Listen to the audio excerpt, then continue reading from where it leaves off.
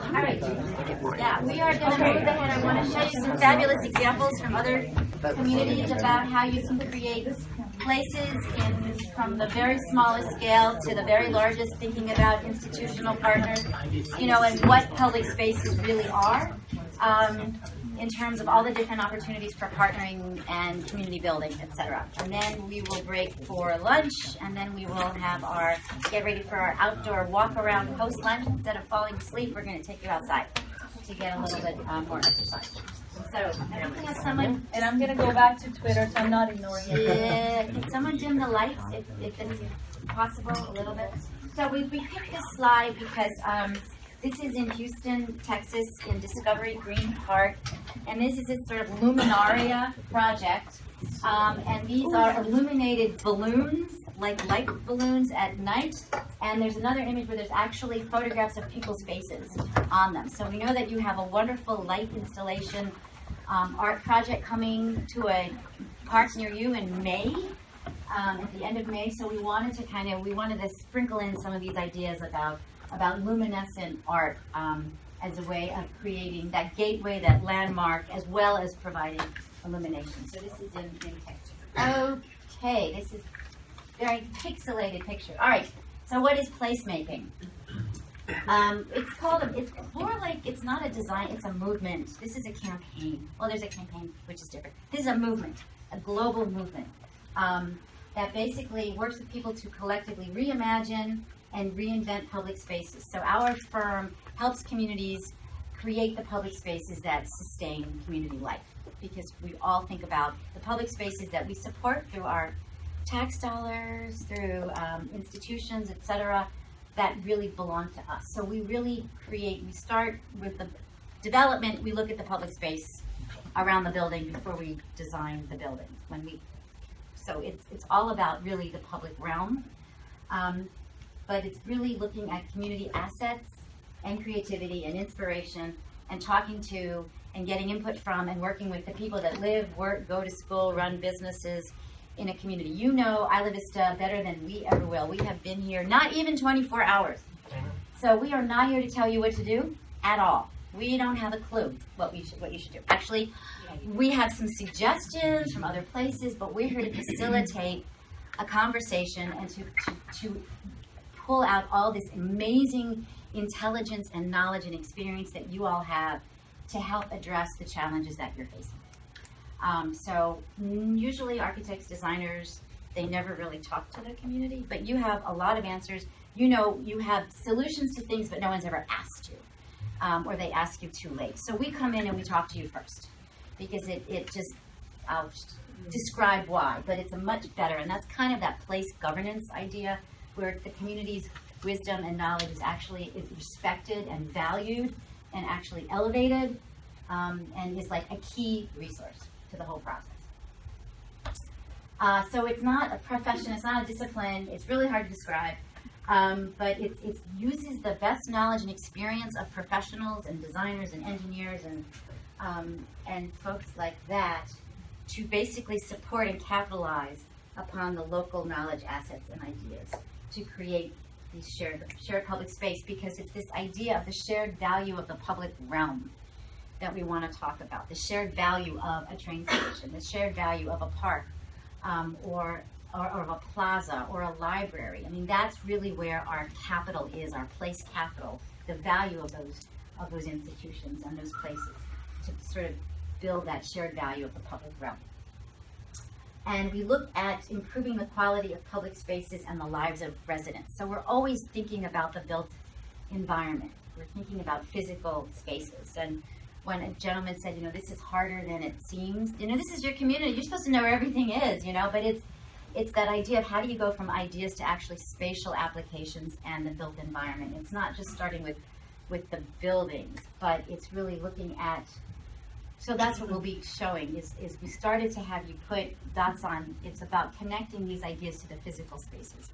And that's how we kind of do that transfer, make that translation to design. So where have we worked? We have been around. I will have been at Project for Public Spaces in October for 25 years. It's hard to believe. They haven't fired me yet. It's amazing. It's really amazing. And so we work squares, parks, public buildings, campuses, downtowns, libraries, museums, all over the country, all over the world. I run a wonderful program for the National Endowment for the Arts. It's called the Citizens Institute on Rural Design. And we provide technical workshops to 6 communities a year that are facing a design challenge. So this kind of a workshop that we're doing with you is very much what the National Endowment for the Arts funds us to do, because there are very few technical assistance programs offered by the federal government. USDA will give you $20 million to build a new sewage treatment plant, which is much bigger than you really need, but they're not going to tell you where to put it or how to run it. They will give you money to build a new fire station, but if it's 20 miles out of town, because that's where the farmer sold you the land, they're not going to tell you that's too far away. They just don't provide technical assistance. They give you a lot of money. So we provide very little money, but a lot of technical assistance. So you have to be a town of under 50,000. And we just had the last round we didn't get any applications from California this year. So to think about that for smaller communities. So we do work in small towns, rural communities. We have some towns like 817 people we're working with them. I also run a program for the Southwest Airlines. It's the heart of the community. Southwest Airlines is in the placemaking public space business. They are investing in creating great public spaces in all the cities that they serve, which is over 90. So we've done 13 cities with Southwest Airlines over the last 3 years. And it's on our website, pps.org. Then it's heart-of-the-community. So that's kind of a thought leadership piece for Southwest Airlines in terms of connecting people to places. That's what they do. They're an airline. And then we want to make sure that those places are worth going to. So they don't fly here, sorry. Yeah. But I know. But it's still that idea that we're astounded. We've also had support from Redbox, and we're just astounded, like the corporate world is kind of getting, but in a very positive way in terms of corporate CSR and thought leadership. So the value of investing in this. Very exciting. So I was asked to talk a little bit. Yes. Do you mind if I interrupt you just for a second? Sure. As Cynthia is going through this wonderful presentation, which will tell you a lot about Project for Public Spaces, if you feel like tweeting, our PPS handle is PPS_placemaking. You should be able to find us. And Cynthia's Twitter handle is @CynthiaNikiti. You can find her. And our hashtag for today is PlaceIV. So everybody, if you feel the need, thank you. Continue, please. But you have to pay attention to everything I say because there will be a quiz. Okay. So, this is a wonderful example of kind of how cities are. So we have this situation where this is just a street, and you've got the cyclists, and you've got the motorists, and the pedestrians, and they're all fighting for street space. And we also run the Pro Walk, Pro Bike, Pro Place conference, which is happening in Vancouver. And it used to be called Pro Walk, Pro Bike. And the idea was to get pedestrians and cyclists to actually talk to each other. Cyclists have like groups and teams, and pedestrians, we don't really have any lobbies. We just walk. So cities like, transportation, they like pedestrians and bicyclists to fight over that 5-foot space, where the car gets a 15-foot lane. So we're like, no, it's the car has to. The pedestrians and bicyclists win. So here you have just a situation, and you're like, these people are trying to bike, and the woman is very angry at them. You've got politicians making decisions, public administration, the private sector, and they're kind of like always going after where's the capital, where's the funding, what's the silver bullet, and it's this very sort of short, contentious, competitive cycle, and it's kind of competing to the bottom rather than competing to the top. So how this plays out in a design and planning process is there's a problem that's identified, or a project that has to happen, or it's a legacy project that a mayor or a city manager wants to see through. And then what are the problems with getting that done? What are the issues that are in the way? What are the challenges? How do we design to avoid that? How do we evaluate that? How do we mitigate? And you then you get it sort of designed and built. But what happens is you're always starting with this problem or this, and then how do we manage the problem? So people come into a plan and they're like, okay, we are going to redesign your park, or we're going to build a convention center, or an aquarium, or something. And what do you think of this design? And they say, why are people always so angry at community meetings? You know, why we just want that we're 60% design. Why don't they just say yes? And it's because the community is brought in too late. And they are brought in too late to give opinions on the solution to a problem they had no role in defining. So you think this roadway needs to be wide, right? For whatever, I don't think it needs to be wide, and I think it needs to be narrowed. I want my kids to be able to walk to school, or I want to be able to pull out of my driveway easily, or I want to be able to talk to my neighbors without hearing too much traffic noise. So that's kind of what it is. So these projects are very long-term, very expensive, narrow goals, often crisis-driven in response to something. Community meetings are not wonderful. They're often expensive because the way that they're done, there's no opportunity to think about cost savings or leveraging. And very much so that if you design a park without talking to the people that you think are going to use it, no one's going to use it. So all this, they did this in colleagues in Johannesburg, South Africa, beautifully designed park, no one's in it. They never talked to the neighbors, they never found out who lived there, they just had this beautiful design. We think this is what people are going to want to do.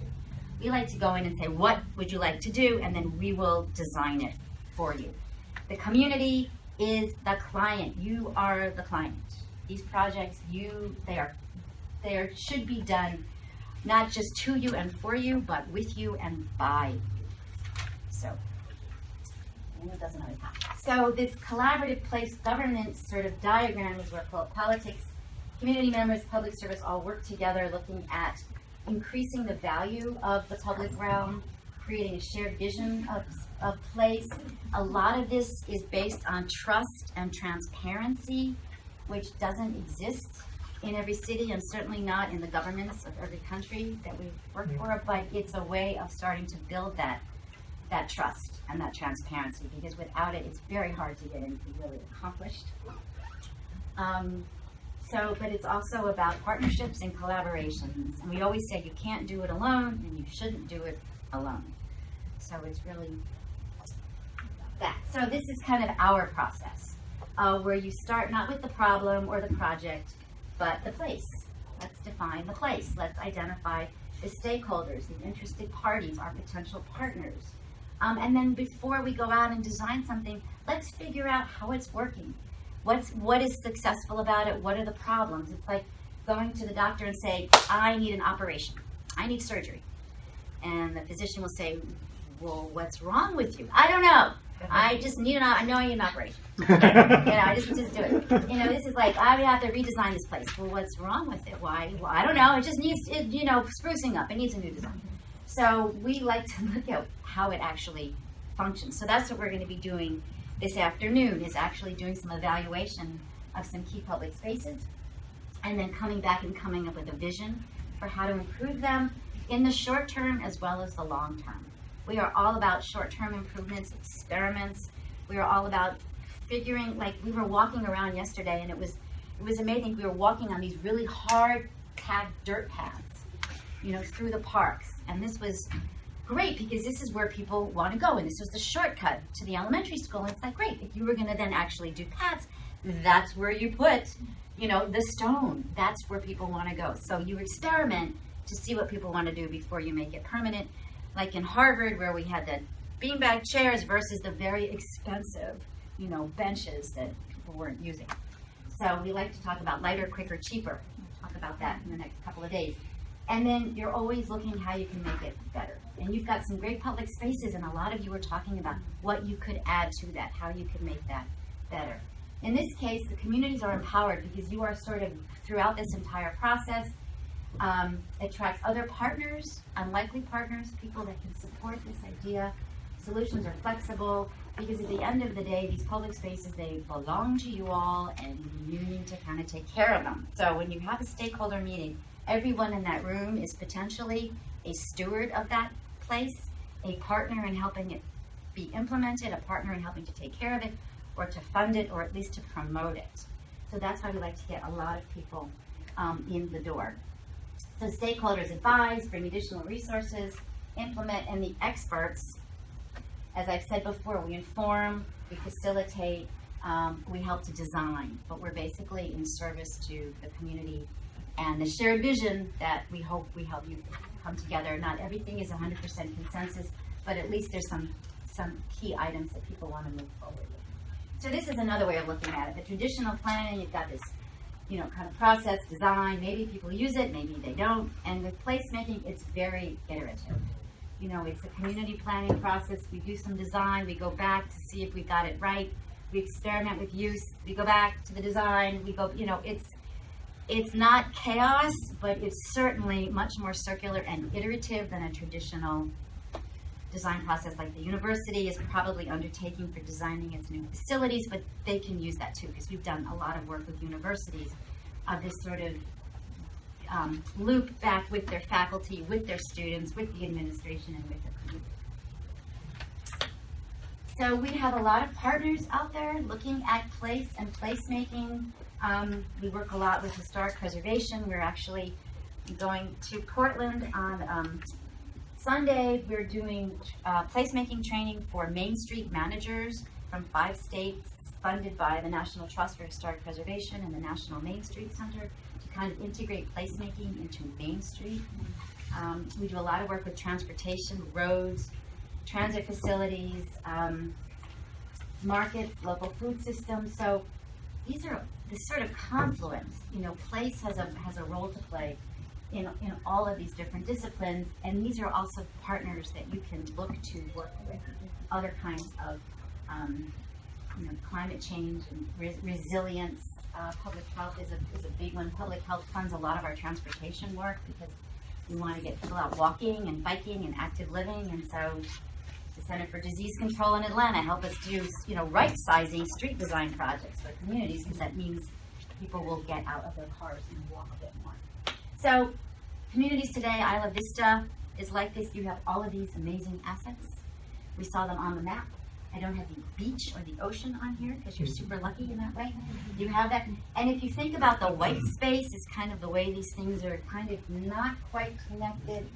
And then you think about how the public realm, the public spaces, your trails, your bike paths, your bikeways, your, all these different non-motorized ways you can get around, how you kind of link these things together. So we want to do like a connectivity exercise with you also about, and these things can be physically linked together, and they can be programmatically linked together and visually linked together. So here's an example of a programmatic linkage between a museum and a hospital.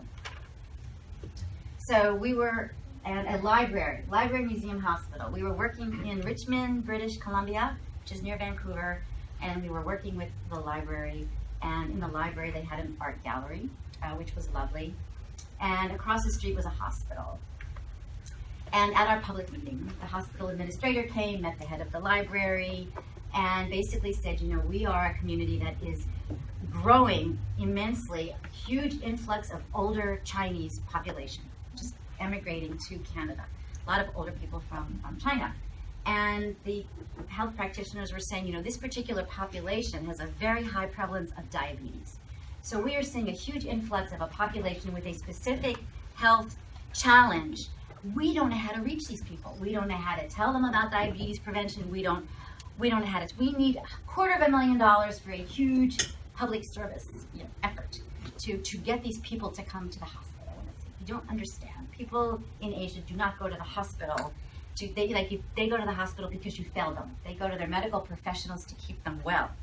So the library director said, well, we have this art gallery in the library, and every Tuesday at 4 o'clock, we have Chinese calligraphy class. And every Tuesday at 4 o'clock, we have a wonderful instructor who speaks 4 different dialects.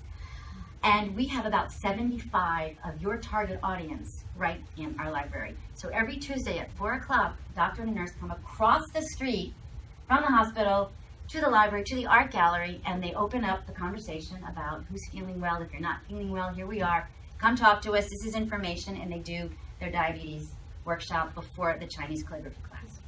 No $250,000, no big public service, just people talking to each other to understand, to go where the people are that you want. People do not come to you, they do not go to meetings at 7 o'clock downtown, but you go to the Martin Luther King Festival or, parades, and so going to where the people are.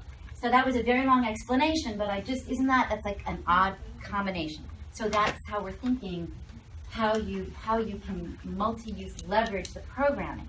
And we're always talking about these institutions turning themselves inside out. You have a lot of parks, you have a lot of great public space, you have a lot of great institutions, and you need to kind of create that very permeable membrane of indoor, outdoor. These doors should open up, and we should, having this whole, just indoor, outdoor, you've got fabulous climate, thinking outside the building. So what makes a great place? This is also in another one of your diagrams on your table. I'll just go through these.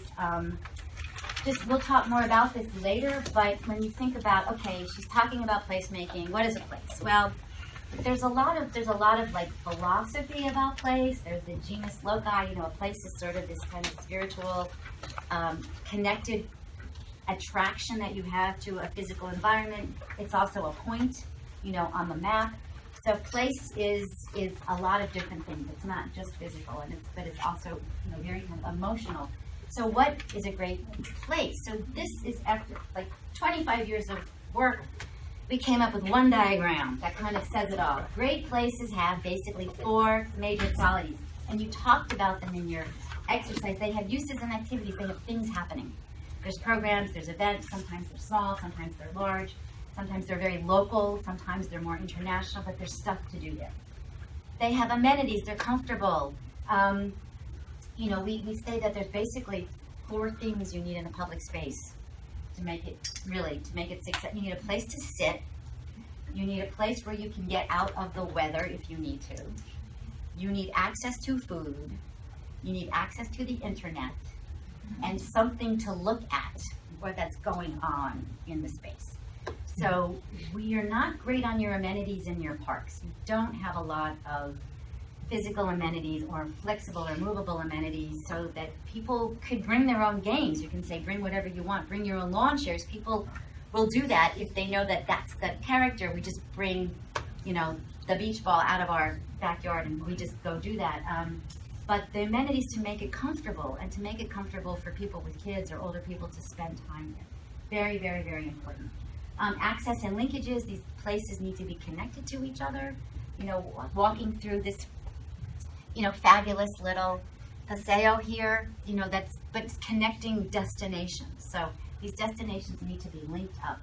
And sociability is where you have people taking ownership over a place, bringing their Aunt Edna there when she visits from Boise, because it's like a really cool place. But you also need people in a community that love a place enough to actually think about what activities, what amenities, and how to connect it to other destinations. So it always begins and ends with people. This does not have to be big, long-term, or expensive. You can create amazing places with exactly what you have here today. So, for example, bus stops, and now we know there was an Amtrak station near Santa Barbara. This is a train station in New Jersey, and all of these businesses here that you see used to be on Main Street, but they relocated over here because the foot traffic was better, and the transit agency partnered with them and built out the space under the trestle. This is now like this is their new Main Street. It happens to be tied to a train station. So people go to the train station because it's got great ice cream and a children's clothing store. They may never get on a train, but that's okay. These facilities are portals to communities. This is a project we did like 20 years ago in Los Angeles after the riots. Okay, is that 30 years ago? Oh my God, no, 20. Okay. This is North Hollywood, Lankershim Boulevard. The red line is up here, the orange line, the buses are over here, but this is way before then. So this was your typical amenity package for your transit rider. Stick in the ground, overflowing trash can, chain link fence next to a vacant lot. Let's take the bus. That's such an exciting thing to do. So this is when the redevelopment agency still existed. Lillian Berkenheim, Angel, Guardian Angel. So they had a name, the NoHo, North Hollywood Arts District. So step one was the one thing that all of the impacted communities had who experienced the riots was they all had very high transit ridership. So one of the first things that they did was to give everyone really nice bus shelters, at least to make that transit experience a little better. So here we have, this is our site, we got a new bus shelter. The fence came down because the redevelopment agency was approached by the North Hollywood Arts District that said, hey, we're a new arts district. Can we use this plaza to advertise theater and upcoming events, and we'll keep it clean and nice for you? So they said, sure. So for $1 a year, you know, the redevelopment agency let the North Hollywood Arts District use this space. So all of a sudden you have no chain link fence, this is a sense of management that someone is taking care of this site. So you have, it's done in about 6 months. The funny thing happened is that the businesses started opening up, putting outdoor displays, staying open later at night, painting their facades. A Starbucks moved in, which 20 years ago was like a big deal, for this little site. Then the redevelopment agency convinced Spitfire Pizza to actually buy this building, and they put in this outdoor cafe here. They punched a wall through this outdoor garden, which they take care of. This is our bus stop. Then they even put in a little cappuccino espresso cart outside. Because this is public land, you can sit here without buying anything. So you can, and this is the bus stop. You know, well, this was a few years ago. So all of a sudden, this is now the gateway to North Hollywood. The Academy of Arts and Letters moved in. There's like a new photography school that moved in. Then it's the gateway to the Red Line and the Orange Line. We think it was just one bus stop that did all of it, but it was. It was a transit agency, the redevelopment authority, a local arts group, and a private property owner. There are 38,000 bus stops in Los Angeles County. If you just focused on nothing but the bus stops, you could transform the entire county. So those are those, but it would look different probably at every bus stop. But that's how you kind of can really extrapolate and move further out. Another opportunity is Main Street. This is in Indianapolis. This is the very first urban bike trail. It's a cultural trail. It's a bike trail that takes you past all the cultural institutions in Indianapolis and out to the neighborhoods. And this is a project that we did with Vassar College a number of years ago. Vassar College is in Poughkeepsie, New York. And this was their Main Street. And, you know, they have, I don't know, 25, 30,000 students. It's a private college. It's not quite Ivy League. I think they wish they were Ivy League. I went to Clark University in Worcester, Massachusetts. They didn't want to work with me. They wanted my colleague Steve because he went to Williams. So there was an attitude thing happening. So, but this is their really kind of 1950s, 1960s looking downtown.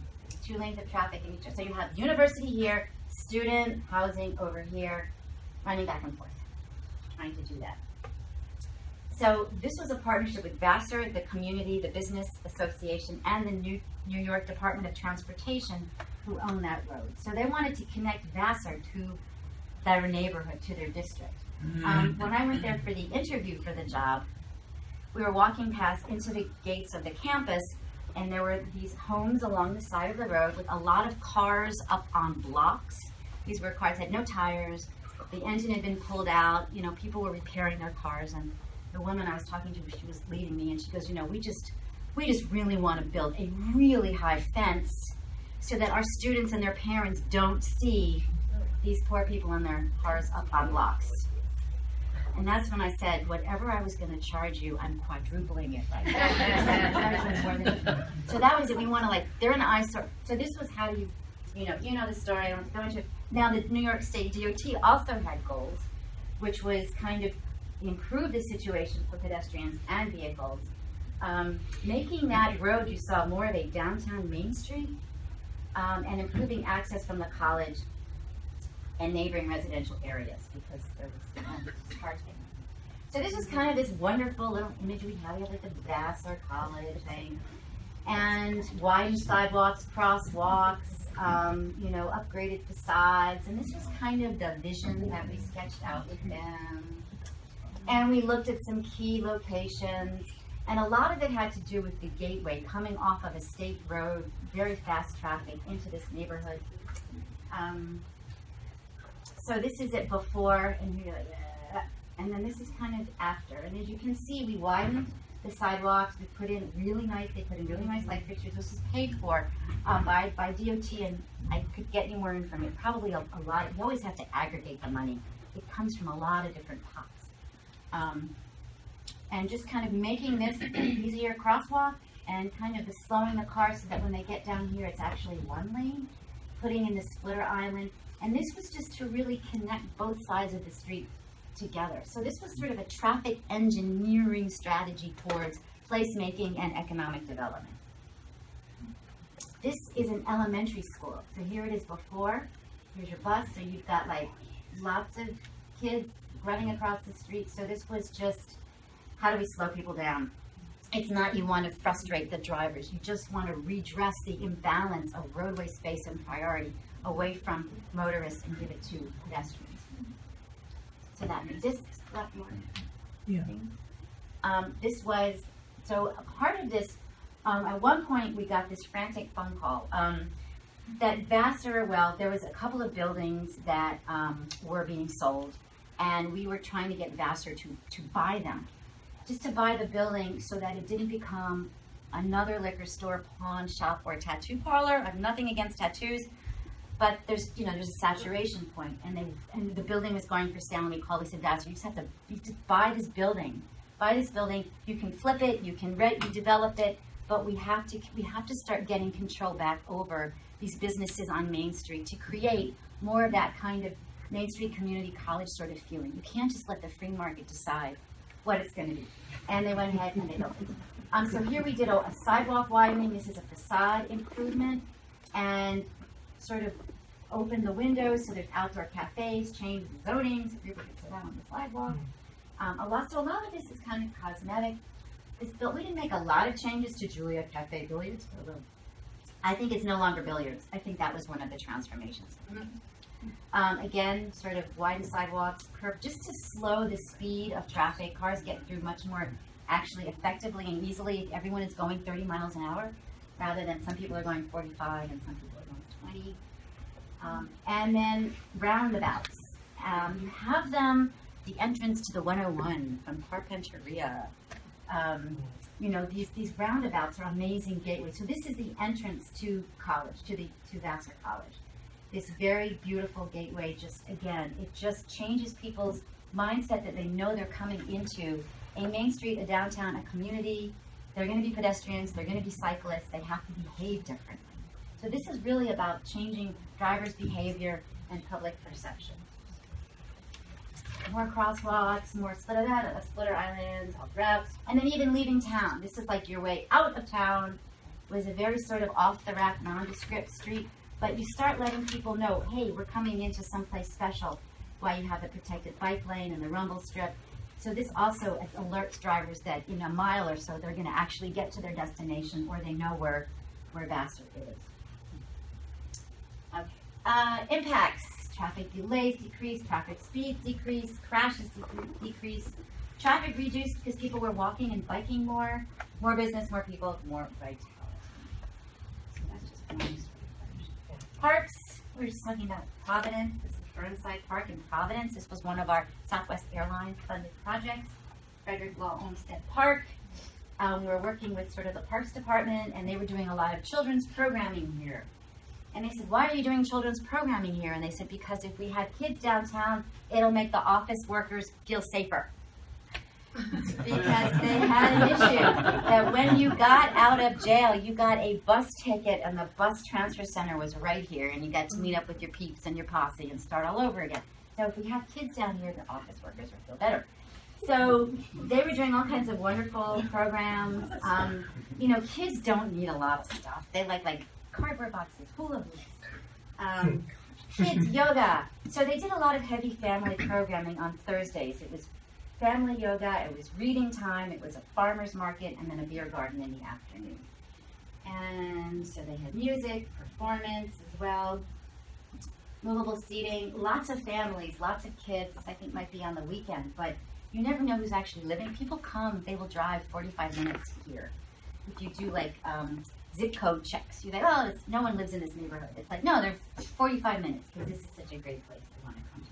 They have the farmer's market here, the food trucks as well. And there's part of a long-term plan that we're working on with them as well. So, and there's more that we've done there. So these are like these evolutionary kinds of things. Plazas and squares. This is historic Chavez Park in San Antonio, Texas. The 1980s, they kind of did infrastructure, beautification. They put walls here. And, you know, no one is in this park because there's nothing to do. So you look at these folks, these guys, and you're like, they could just be having lunch, hanging out. They're not a gang. They're not a threat. But because there's no other people there and there's no other activity, your initial perception is they're probably up to some no good. And it might not be that way at all. They're up to a lot of great stuff. They're having a fabulous philosophical discussion, but the context isn't designed to support that. So, you know, you've got a lot of overgrown plantings here, and a lot of things, it's like we're going to design it and build it and never maintain it. Nothing needs maintenance. Low maintenance, no maintenance. Everything needs to be maintained. So this is the after. So this was limbing up trees, adding different kinds of seasonal plantings. This is it from this is it before. You know, just a lot of overgrown, a lot of bare spots here. But just like nowhere to really, the benches, I love that. When you put the benches on the outside of the park facing the street. They have this in, where was our, oh, in New Mexico, Santa Fe, in their wonderful, beautiful little square, right? All the benches are facing outward, not in. So this is just stupid, really stupid. And then this was the day it opened. The benches are still there, but they added more trees. And then sort of as the day evolved, we brought out all the furniture. So this again, they wanted places to sit. So this was the movable furniture that we helped them buy. This is set up for a fundraising dinner. So this is genius. So the Parks Foundation opened, this was another Southwest Airlines project. The day of the opening, they had this. The night of the opening, they had this. Because we only gave them about $85,000. So they're like, look what we did with $85,000. Everybody here, write a check. So this was their promotion for their next fundraising activity, which I just thought was very cool. Here we are, years before, doing the planning and design at a meeting in the park and coming up with renderings. So we were in the park doing the planning. You cannot do the planning from 20 miles away. You have to be in the space and see how it works. So here's our little rendering, and this is what we ended up doing, and this is this wonderful little cart where you can check out, you know, chess pieces and badminton and books, and there's a staff person who's there who puts out the tables and chairs every day, and back some cups there, brings these, you know, and you don't do this all day. Like if it's not early in the morning, there's no one there. So from 10 to 2, you do this stuff from 10 to 2, and then maybe from 4 to 6, and then maybe you don't do the weekend, and then maybe you expand it, and then maybe you do the weekend. So you don't say, we've got to keep this thing managed and open from 6 a.m. to midnight from the beginning. You put this stuff out when there are people there. Who would use it? Office workers. Who would use it? Kids after school. Who would use it? People that want to hang out while the traffic dies down. So they can, you know, so who are the potential users of this space? What would it take to attract them? And what are the physical features you need to make it comfortable for them to be there? And of course, a lot of food trucks. They're into food trucks. Public markets. So this might be for the IV Food Co-op. This is in beautiful Cedar Rapids, Iowa, which in June 2008 was completely flooded off the face of the planet. This was kind of, oh, here it is. This is where it was. That was the flood. So the mission of the New Bohemian is the neighborhood, is to provide a central meeting place, create new jobs, stimulate small business development, and also provide easy, accessible venue to obtain food. Like, the food was the last thing. That was their goal. All these other things were the first goals. And, oh, by the way, we provide fabulous food was number 4. So this is the building 4. This is the neighborhood, the New Bohemian City neighborhood, market neighborhood. Here we are doing our little place evaluation game before. This is the reopening of a new market structure, 18,000 foot market hall. Everybody obviously had to wear red blazers that day. Not really sure, it's a red blazer day. Open, come see us, great food and other treats. It has 21 permanent tenants, 28 temporary spaces, it has seating, it has a special, there's music, so it's not just about buying and shopping, but if you are getting prepared food, you can sit and eat, and there's something going on. You can learn how to play the banjo. They have family fright night. This was for Halloween. Trick-or-treating around the market, kids costume contest, outdoor pet costume contest, games and crafts, and then movies. And bring your own pillows. Like, we don't have money for furniture. Bring your own stuff from home. We know you have it. So you don't have to bring. You don't have to supply everything. You just create the venue and tell people to bring their own blankets. They have special events outside. Very important, and at night as well. Big concert. Concert. But then there's also had this impact on the neighborhood around it. This was it sort of historically, but it is now a center for cutting-edge art, young artists. So this is the market district. The market created the energy and the synergy for the adaptive reuse of the Cherry building, which is next to the market. So it had this spin-off effect, and the market and this Cherry building has some new art venues and art galleries. So this stuff didn't happen in 2 days. You know, it took a couple of years probably, but it just has this wonderful outward ripple effect. That is always about what they talked about, equity and entrepreneurship and arts and culture. And it started with a new market, and it gets visited by very famous people, including Bill Clinton. What a cool place. He's so brilliant. All right, so there's Bill. Anyway, never mind, let's keep going. Waterfronts, so Cedar Rapids. So waterfront, this is a neighborhood in an island in Detroit. So some of these are, you have to think about scale a little bit here. A lot of this was funded by the Kresge Foundation. This was sort of this beautiful peninsula that no one was going to. So here they have their Power of 10 aquarium, there's a conservancy, there's a zoo, there's the White House, there's a casino, there's fields, there's Sunset Point, there's a memorial fountain. These are their activity areas. Bike rentals, yoga, games, guided tour, art class, food trucks, kayak rentals, and park cleanup.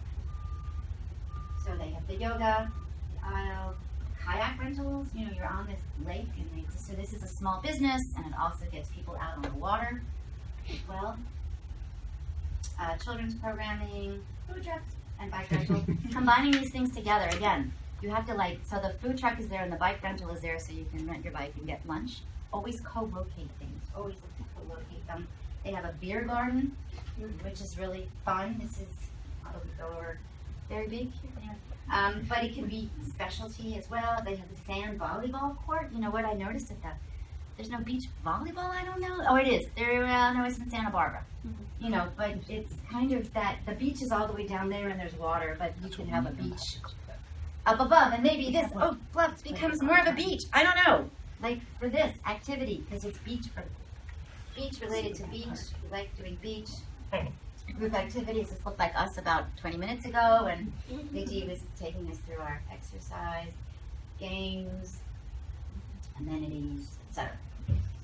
Libraries. This was a project we worked on in Fort Myers, which is a small town in Florida. Lee County Public Library was located downtown.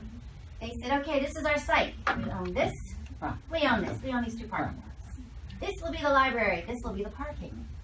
And we're like, okay, cool. We're like, well, what's this? Oh, that's like an 850 space vacant parking garage. And we said, what's this? Well, this is like a 60 spot, you know, this is around a church. This is around a church. This is church parking. And we're like, so when is the church is busy? They're like, on Sundays. And what happens the rest of the time? There's no parking. It's like, well, you know what? What if you didn't build parking? What if you took this whole thing and this became the library campus? And you thought of this as one contiguous space, and we wanted them to buy that and do some other things. So that was like mind-bending, and their county commissioner, because this was Lee County, was like, whatever we do back here is better than parking. Parking is incredibly expensive to build. Surface parking spaces cost about $10,000. Structured parking costs about $35,000 a space. And underground parking is about $45,000 to $50,000 a space. So if you tell a developer they don't have to build parking, they can actually give in lieu funding to the community, to the city. It's like, we're going to save all this, but you don't have to build parking. But give us all or most of the money that you would have spent on parking, so we can use it on public space improvements. You can do shared parking as well. But yeah, parking should be regulated like a utility. In some communities it is, but it's like water and sewer and electrical. Parking is not a God-given right, not in the Constitution. But people treat it that way. But it needs to be managed and it needs to be here. So we're like, no parking, they're like very excited. And we had wonderful architects who actually let us design the public spaces before they designed the footprint of the building. So this was our north building. This was here, the kids' play area, because there was this great live oak tree that's like, ooh, that is the story time tree. So we're like, story time tree, cool, great, okay, children's reading room here, open the door. Children's librarian can just like wheel the books out and have the story time tree. So we started with the activity, outdoor story time, and figured out program of the building, children's library here, and then designed the building, open doors. Then this is sort of a main street, and we're like, well, people are gonna look by, so where do you put, there's always the periodical reading room. We're like, let's put it front here, so people walking by the street can see people reading the newspaper, reading a magazine, make that very visible. So this was sort of the daytime office worker, come here, have lunch, get a book, check your email, because you can't do it in your office, sort of work week sort of area. And then the back 40 was more of the weekend family community activity event space. You could use it for parking, symphony, shuffleboard, games, and this was to remain pretty much sort of a flexible green space. So here we are under construction. Here's our building. This was our little green space parking. That's like the staging area. And here it is open. This is the building, and it's not a great shot, and we have like outdoor read. There's a story time tree, and of course beanbag chairs, and it was like a literary themed opening. So this can have the government buildings. This is Denver, Colorado, where the Timothy McVeigh trial was, Oklahoma City bomber. This is what we're going to keep those trucks out with these planters. Those geraniums were going to fight terrorism. And after that was like, let's just redesign this whole space so it's really much more comfortable for the people that come here and work here, etc. But just the Vancouver School Board is like in the downtown Main Street over Death by Chocolate. Like, why do our municipal buildings have to be in some like tower in a field or in some office complex somewhere? Why can't we integrate these municipal services like into the core of our downtown? Plus, if the building is vacant, they can pay rent. They can always move out if you get a better offer, but just thinking about those kinds of buildings. And these are markets. This is in Prague, and this is in Oaxaca, Mexico. Government offices here, government offices here, market here, great public space. So the city offices are located actually over the market or in around the great public space. There. Churches, I'm almost done. This is also in Mexico, where the church is sort of the center of that public space. This is Arvada, Colorado, where this is vacant 6.5 days a week. And that's it. That's single purpose institutions. Remember, power of 10, it goes for institutions, churches, libraries, museums as well.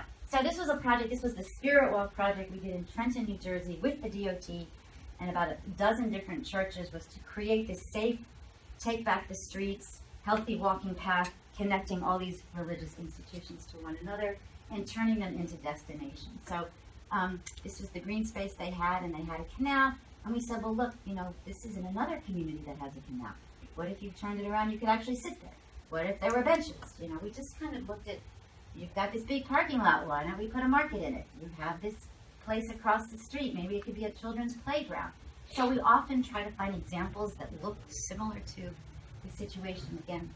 And this was kind of their plan for the Shiloh Baptist Church, was to create this sort of green space, exercise space as well, to change the street so that people would actually feel comfortable walking and going down to the Delaware River, kids' play structure, picnic benches, outdoor concerts after church, using the parking lot for other kinds of programs, again, turning this fabulous institution inside out. Cultural institutions, okay, just because you have, like in traditional city halls like Santa Rosa, they have the city hall and they have the library and the museum and they're all around these beautiful squares, does not mean that those institutions ever talk to one another. Ever. Never. No. And it's just not, but even though they serve all of us at different times of our lives. So this is Logan Circle in Philadelphia. There is an Alexander Calder senior sculpture here, and like 6 lanes of death-defying traffic in action. So when people put public art in a traffic island, I want to shoot them. Because this is like before, this is like a major, unbelievably valuable work of art, and it is just like imprisoned, surrounded by traffic. So this was an underutilized asset, and all of these institutions around it were underutilized. There was the library, the court, cathedral, the Franklin Institute, and we did this placemaking sort of exercise with them, and basically said we're all inside of our buildings because of the amount of roadway, not traffic so much, but the amount of roadway space that's in front of us. So we said, well, what if we nibbled back on the road and created more front yards for all of your organizations? So the idea was the free library would have an outdoor reading room and a playground, so that when families at the family court needed a break, or the kids were getting, there was like things happening and the family was distressed, they could come over here, the kids could blow off steam, and get married at the cathedral, and then your family stays at the Four Seasons, the Franklin Institute, the Moore College of Art. So it was really about creating more space, taking away the space for the cars and giving it back to these institutions, which were much more valuable assets than just roadway. We say that 70 to 80% of the public space in any street, in any city or town, are streets and roads. Whoever controls the streets and roads has all the toys, and they win. So we're always looking at nibbling back, because that's our public space. And why should it just be, just to store or move automobiles? So some of this was the before. This is a little hard, but we added, again, this is traffic engineering to create place and cultural and creative placemaking. Just easier ways to get into this park, taking out a couple of lanes of traffic, just connecting this. All of this striping you see is like that can be reclaimed. This is how it looked. So it just made it much more permeable, and then adding amenities and seating and flower plantings. And then when you graduate from the Moore College of Art with a master's in sculpture, you get to do an outdoor exhibition, for the summer. So the MFA class gets to use this space. The Philadelphia Museum is up the road. They had never done any sort of outdoor display of their exhibition before we worked to change the design of the traffic circle down the road. Then they started opening themselves up as well. Okay, I will end. I'm sure you're excited. This is William White, our founder and mentor in praise of small spaces. We're talking a lot about small spaces. The multiplier effect is tremendous. Covered that. It's not the number of people using them, the large number who pass by. But I love this. The larger number of people who feel better about their community and their city center for knowledge of them, even if they don't go there. I love the Ivy Food Co-op. I have never been there. I've never been. I love it. I love the city because you've got a food co-op. Like those amazing spaces that make people really proud of their community, even if they don't happen to go there very often, but they exist. So they're priceless, whatever the cost. They're built of a set of basics, and they're right in front of our noses, if you will look. So what we're going to do after lunch is look at the basics that are right in front of our noses.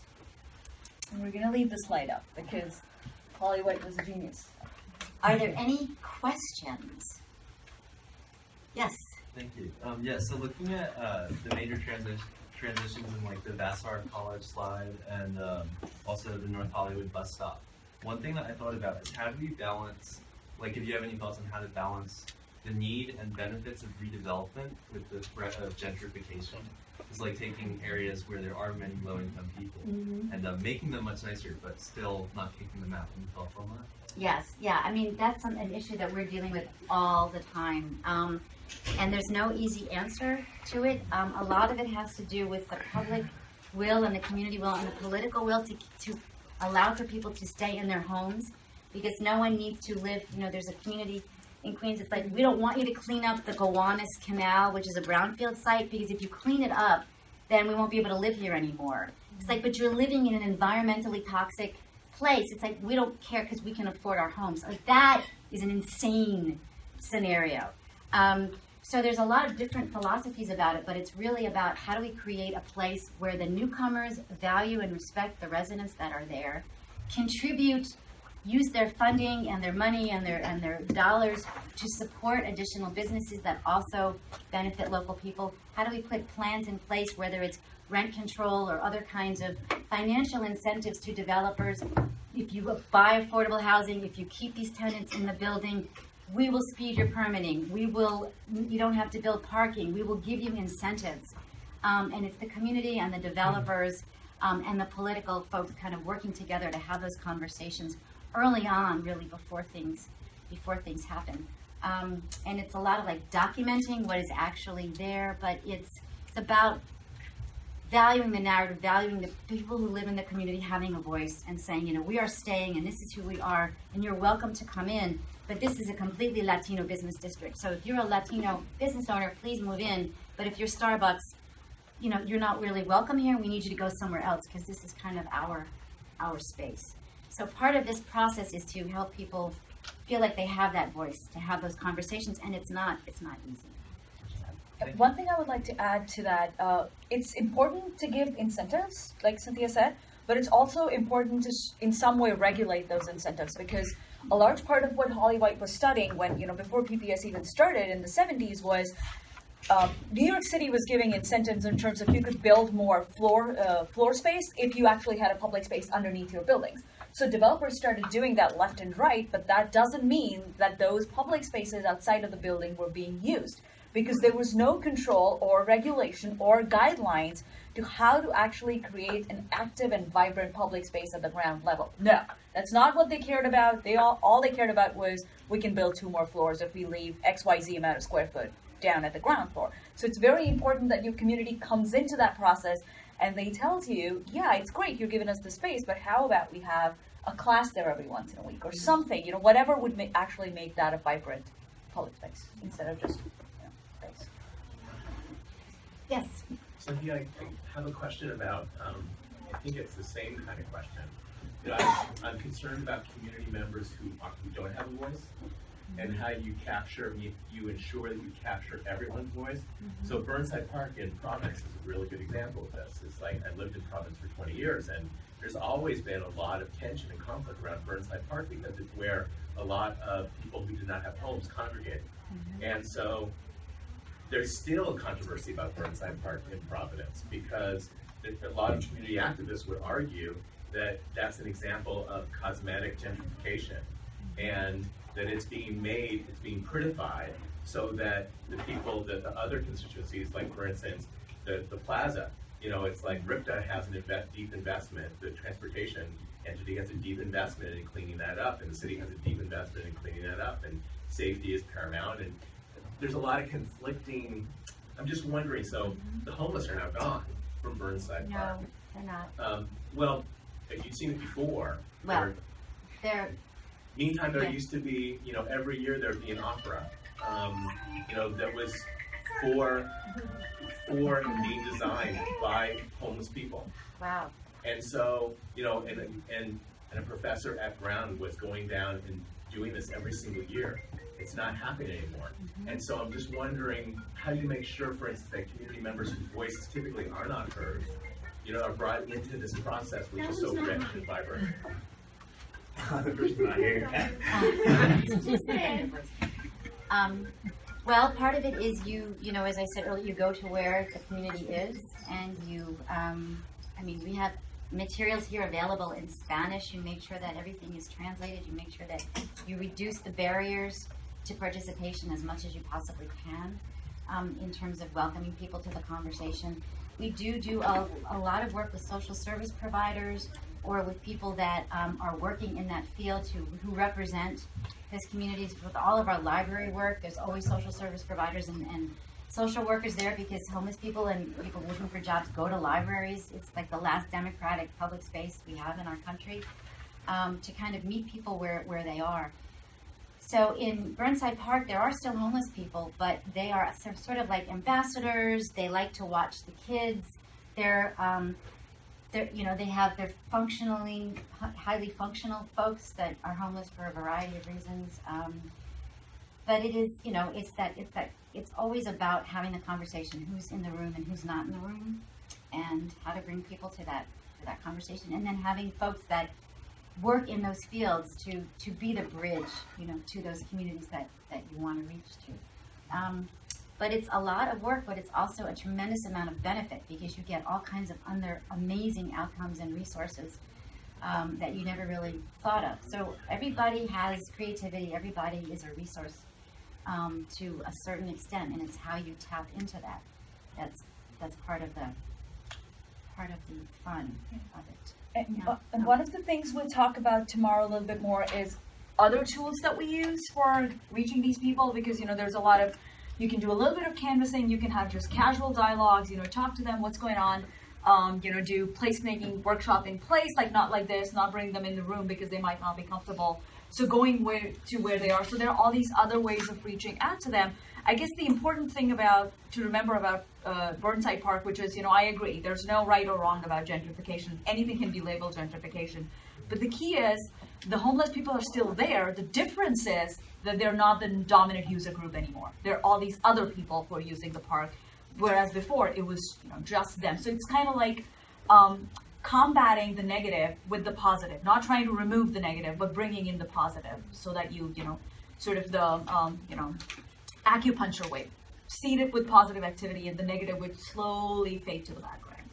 So we've done some evaluation of our Burnside Park project because Southwest Airlines is a corporation after all, and they're like, we just gave them $85,000, so what are the outputs? So we've been wrestling with this, how do you measure the impacts of placemaking on things that are not just economic, but like health and environment and social. So around Burnside Park, we saw that the largest percentage of the population earns under $25,000 a year, their annual income.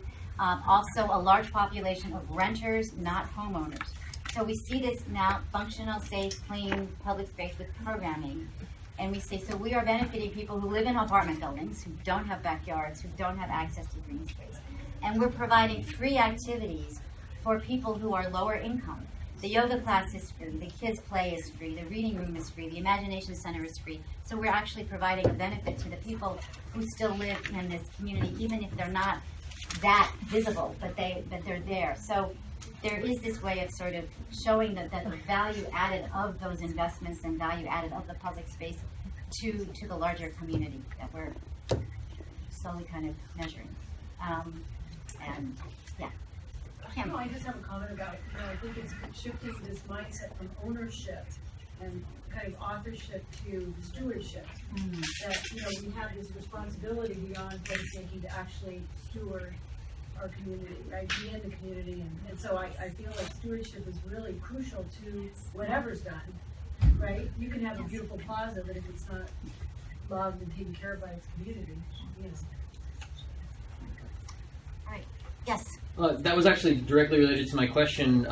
One of the unique parts about our community is there's a large rental, some would argue transitory type of thing going on, where people come here for periods of time and then they leave. Yeah. And many of the people in the room represent kind of the people who stay, frankly. But we also interact with all the people who are coming and going. I was wondering if in any of your examples you've seen something like that. I mean, I guess maybe the college atmosphere is part of it, but are there particular strategies you've seen when we walk out in our spaces this afternoon that we should be thinking about in terms of renter stewardship, renter ownership, renters owning a place, even though they're renters? So.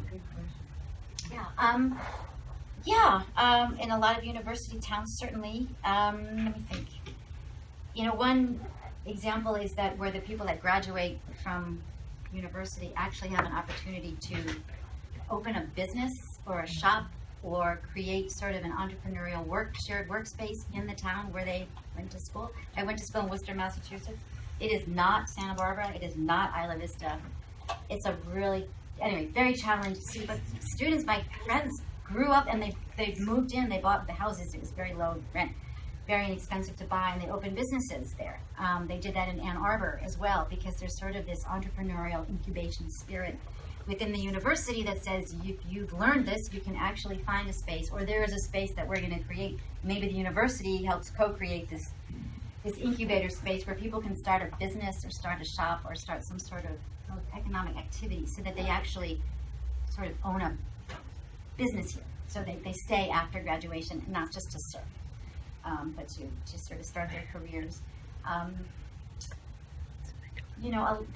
I think opportunities, and maybe this is where sort of the interface with the university, with community outreach and your labs and other things can sort of talk about how the university students can become more part of the community. Like I used to work at the food co-op, and we had a food co-op, and we had kids from the town that also worked in the food co-op, and we had families from the community in Maine, South, and Worcester who were members, of the food co-op.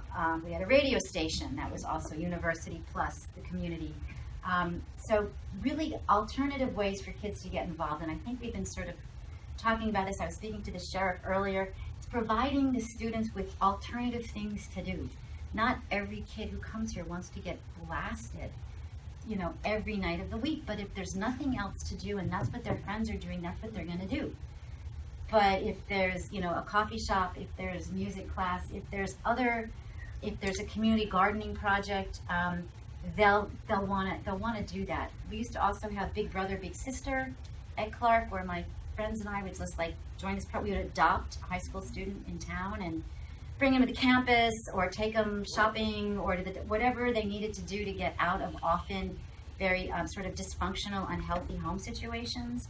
So there was just this real focus of the university to actually support this very, very needy neighborhood in which they've been operating since 1887. So it could be Lehigh University. So glad you asked. In Bethlehem, Pennsylvania, Lehigh University is up on a hill, and then down below it is like the little International 4th Street, which has all these wonderful multi-ethnic restaurants and cafes, and they're locally owned. And then across the state highway is the Bethlehem Steel Stacks, which is this amazing, incredible building and facility. And then there's art centers. So every year, the freshman year, there's like an orientation week, and they take every freshman on a walking tour of Bethlehem. And they show them all these cool restaurants and where to shop, where the supermarket is. They take them across the street to the Banana Factory Art Center. They take them around so that they know what other resources there are in the community. They meet merchants and businessmen so they understand that they are actually new neighbors. And not every university person wants to do this, but they've sort of made it something that they do during admissions, so that you actually go out and you meet Pegan, and you meet some of the people in this room who've lived here a long time or who run a business, and so that they understand that they're being welcomed as new neighbors, and that they are citizens and kind of responsible in that regard. And there was something else about Lehigh University that they did. I really liked it. They also have this really hysterical thing.